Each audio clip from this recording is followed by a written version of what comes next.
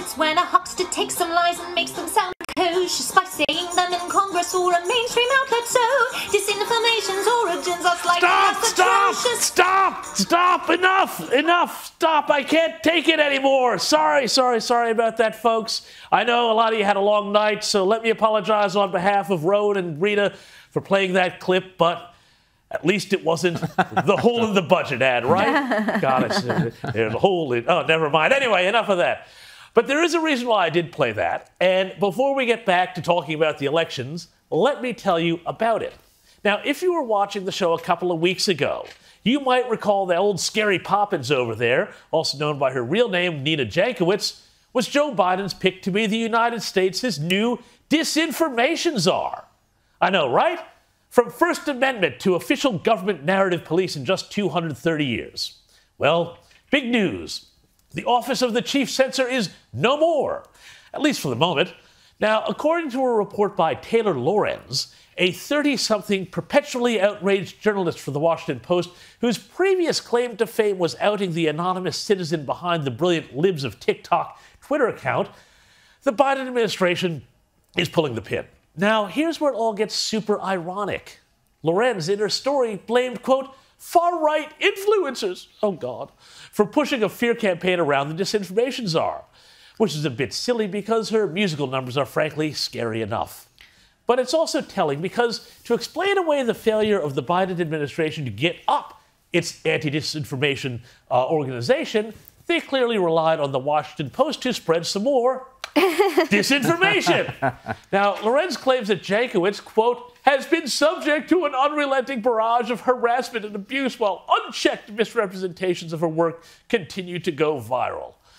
Oh, please. Yet the Washington Post, supposedly the ne plus ultra of journalism, doesn't back this up. As Stephen L. Miller wrote in the Washington Examiner this week, who coordinated these supposed brilliant online attacks against Jankowicz that forced Senate Democrats to cancel a hearing with her and pushed the Biden administration to cancel her entire gig? We also don't know that because Lorenz does not elaborate or back up that claim with evidence, something you'd think would be quite important for a newspaper such as the Washington Post. Who knew? Anyway, it doesn't take a genius to see what is really happening. The momentum in the culture wars, at least in the U.S., are finally starting to go onto the side of common sense. Other news from around the traps this week, Netflix, once one of the premier pipelines for pumping woke sewage into the culture, has recently seen its share price tank. And after being mocked for a series about a man getting pregnant, has forced its employees to sign a statement that they cannot complain if, God forbid, they're forced to work on a Dave Chappelle show. They've even had to cancel 2 Ibrahim X. Kendi animated shows. God, can you imagine that? They'd be even worse than that hole in the bucket ad, including a show called Anti-Racist Baby. Because, yes, even your baby is a racist who needs re-education. Meanwhile, the aforementioned Dave Chappelle is still outperforming after being attacked on stage, and Joe Rogan, remember all the confected controversy around him a few months ago? Still churning it out with 12.3 million subscribers and counting. That is especially true when it comes to the climate crisis, which is why we will work together and continue to work together to address these issues, to tackle these challenges, and to work together as we continue to work operating from the new norms, rules, and agreements that we will convene to work together on to galvanize global action. Thank you so much tonight for playing that clip because I'm very hungry. I've been working all day. I haven't had anything to eat. So a nice tasty word salad is just the thing to fill me up here. Look, what a load of nonsense that was. If you put that sentence out and string it out and try and diagram it, it's just literally, it is a bunch of Post-it notes taken from off the wall at a corporate retreat where they're trying to figure out the mission statement for a company that nobody knows what they do. It just doesn't make any sense. This woman, I remember when I was a kid and Dan Quayle was vice president, they said, oh, it's a heartbeat away, we've got this idiot. Well, hello, now the left is like, oh, Kamala Harris, yeah, no, she's great. Yeah, this is all fine, nothing to see here. Joe Biden's shaking hands in midair, and then we've got this performance. Go figure. But how does raising taxes on corporations lower the cost of gas, the cost of a used car, the cost of food for everyday Americans? So look, I think we encourage those who have done very well, right, especially those who care about climate change, to support a fair tax code. Well, that makes no sense at all. Finding information by caring about climate change. Oh, maybe we'll do that here. Yeah, well, look at Australia. But it is unhinged, and just reflect. This administration is responsible for overseeing the world's largest economy. Now, if what you just saw doesn't scare you, then I don't think anything will. It's pretty ugly. There it is, 1129. That's not where you want to be at 3 o'clock in the afternoon. The NASDAQ was looking even worse. The S&P, no pretty picture either. Nothing has changed on how we see the stock market.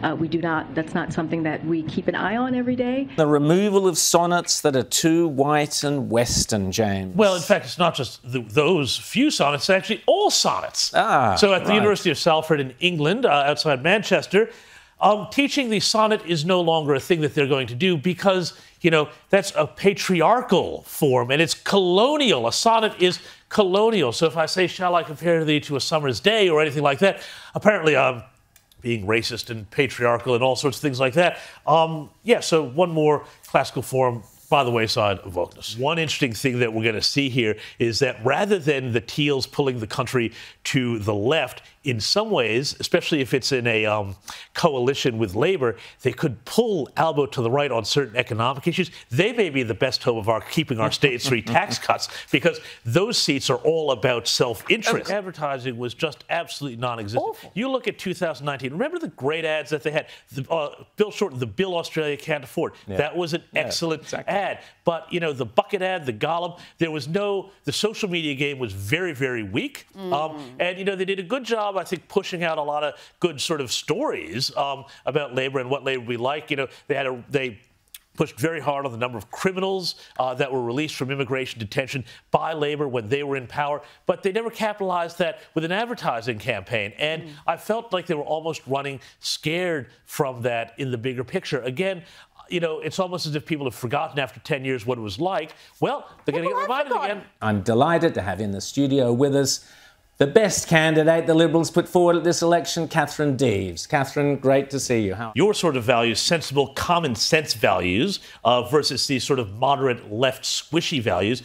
Look around. You had a 4.7 swing against you, according to the current count. North Sydney, Trent Zimmerman, 13% swing against him. Yes. In McKellar, Jason Falinski, 16.4% swing against him with Sophie Scompes. Now, to me, that says that the moderates, nobody's buying what they're selling anymore. Yep. What do you think about that?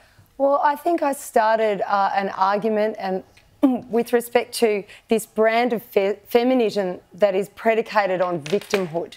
We have these people prosecuting this argument about feminism, and there are only worthy victims. They get to choose who the worthy victims are. And if you go against their prevailing dogma, then they will metaphorically burn you at the stake, and then they'll resurrect you, and then they'll burn you at the stake again. And I think with me getting out there and pointing out that there are issues with this so-called modern feminism where they can't even identify what a woman is, I think the ordinary Australian people resonated with that, and that is why I had so much support around the country and do you think that this now, because the New South Wales state government has been so dominated by people like Matt Keane and others who are essentially holding Dom Perrottet hostage, do you think that all of this is actually going to bode poorly for them next year when they go to an election? Look, if there's going to be a reckoning at federal level, which obviously there is, I would not be surprised if it happens at the state level. But I think that the Liberal Party needs to get back to its Liberal values, and maybe this has started that.